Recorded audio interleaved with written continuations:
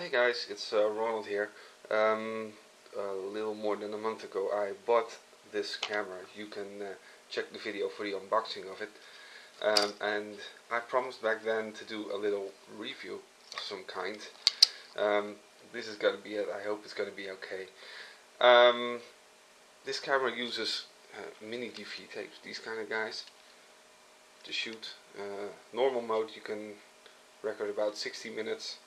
And in long play mode, it's not good visible. In long play mode you can record up to 90 minutes. The camera itself has a microphone, a lens with 34 times zoom.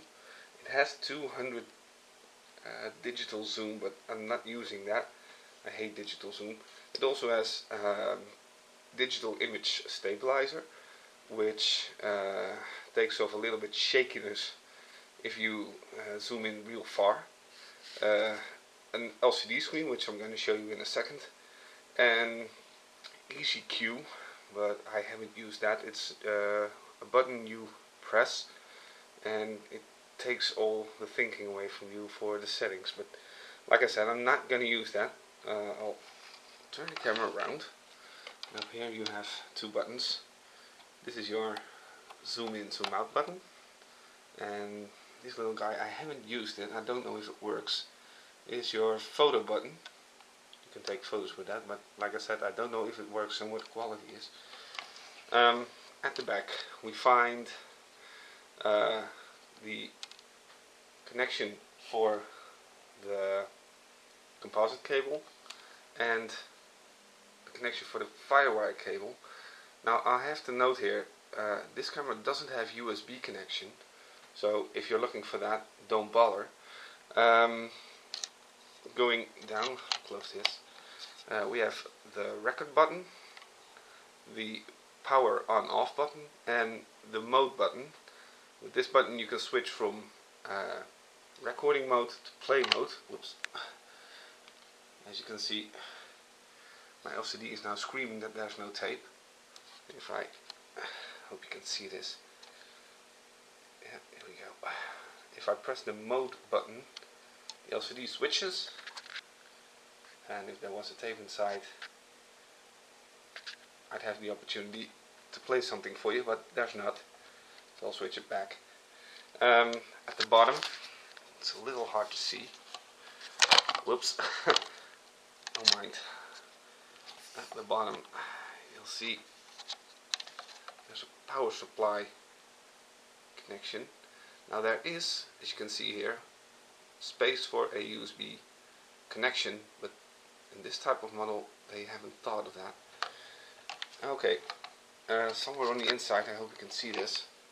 Yeah, that's better lighting. The top thing, this, is your speaker. So if you have recorded something and you play it back on the screen itself, you can hear the audio from that. Aside from that is the battery, which I showed you in the unboxing video how to place it. And here you have the ECQ button and your display button. I'm not using that one. And here we have the LCD screen. And on the left on it are three buttons: the menu button, a little control joystick, and a record button. A few questions users have asked me was how can you connect this camera to your computer? Well, again, through the firewire connection, but make sure your laptop or your computer has such a connection. Normal computers don't have it, and most laptops nowadays don't either. It's a shame Apple threw it off also. If you want it for your PC or your laptop, you should try to find a card for it. For PCs it's not that difficult, but for laptops I found it's either not possible or very expensive.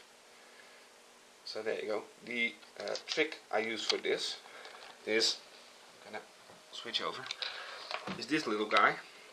It's my AV-DV hybrid television USB stick, and it has your has your standard connector, but it also has, conveniently enough, these 3 composite connectors.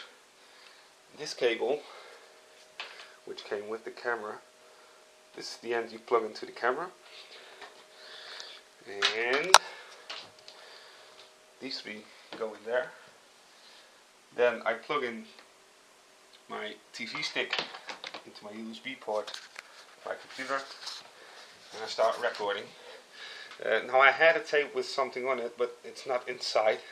The only 2 downsides I found so far: camera can be a bit noisy when you record at night. It's a little dark and it goes noisy like an ISO setting on a digital SLR. And the cassette compartment can be a little annoying. Normally you'd expect it to open up here and you place the tape in there, but what happens, you lay it down in this back. Now here's the open button. You have to slide it, open the case, and then it pops up. I'll show you in a sec. Insert the tape, close the compartment, wait for it.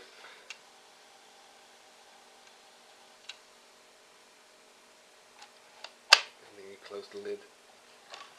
Now when I open up the LCD again, you do see that there is no more yelling that there's no tape. The convenient thing I found was you can twist this around. Whoops.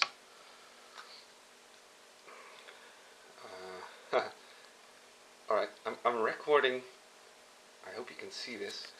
I'm recording on the camera itself too, so I might do a picture-in-picture of me recording myself.